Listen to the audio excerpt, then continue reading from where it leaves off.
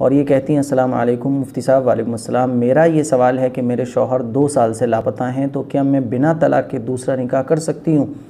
دیکھیں، آپ بنا طلاق کے دوسرا نکاح نہیں کر سکتی ہیں، بلکہ اس کا طریقہ یہ ہے کہ آپ جس جگہ رہتی ہیں وہاں کے شہر مفتی صاحب کو اپنی پوری پرابلم لکھ کر ایک لیٹر پر بھجوائیں یا خود جائیں، پھر وہ آپ کو اس کا سولوشن بتائیں گے، اور جو آپ کے شہر کی شرعی عدالت ہے وہ لوگ شوہر کی طرف سے وکیل بن کر بلکہ شوہر کی طرف سے طلاق دے دیں گے، پھر اس کے بعد وہ آپ کو بتا دیں گے، تب آپ دوسرا نکاح کر سکتی ہیں، لیکن ایسے ہی دوسرا نکاح آپ کے لیے صحیح نہیں ہوگا۔